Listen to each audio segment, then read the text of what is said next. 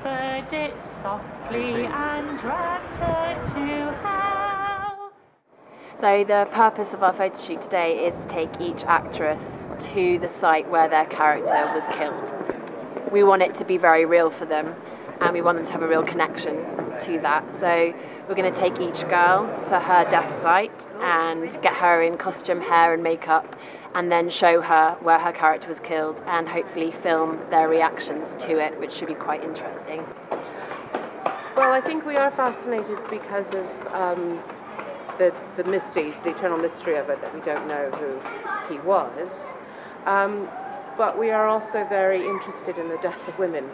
It's a very, very common theme. My character's name is Annie Chapman. Annie Chapman died here in Hanbury Street, which is now the site of a market, so it's completely covered over. Nothing really here to say that it happened, which is really sad. I think it's easy to read all these stories and actually just think they are just stories, but actually they are real things that actually happened. And as kind of cheesy as that sounds, that kind of hits home, I think. You know, they're real women that were brutally murdered. And it's when you think, maybe these are the people that we know about, is the thing that hits me. It's like, what else happened here that we don't know about? Good things and bad things, you know, so yeah. So this is the spot where Annie Chapman died.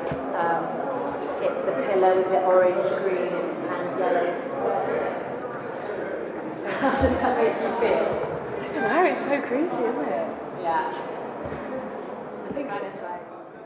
The aim of the project is to fundamentally tell the women's stories. We all know so much about Jack the Ripper, but we know nothing about them. And as we've had in this interview a couple of times, we've had about 6 Jack the Ripper tours go past. I'm pretty sure that half of them don't know the women's names, despite being so interested in the topic and paying for the tour. Right, so Mary Jane Kelly, she died just where that arch is there. My character's name is Mary Jane Kelly. She died in her own bed, right behind me. Weird. Very weird. I think with Mary, what's different is that she was killed in her own bed, whereas the other girls were all killed on the street. So I just wonder at what point in that encounter did she realise that he's not your average client and that he's actually Jack the Ripper. I can't imagine how that must have felt. Every day. Yeah. And no, it makes her feel like a real person. Cool.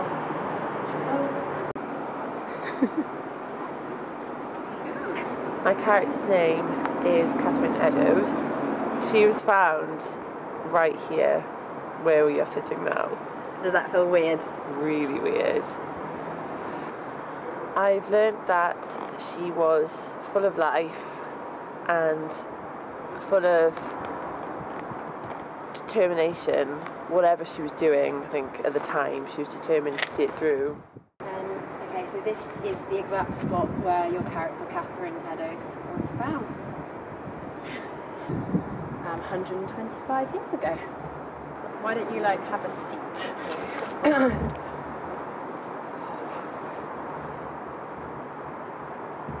Does it kind of make it feel quite real? Yeah, it's cold.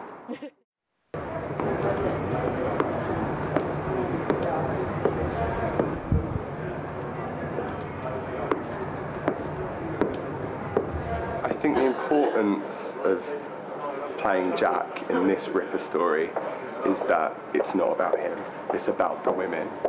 And I've always championed from this project's conception these women's stories.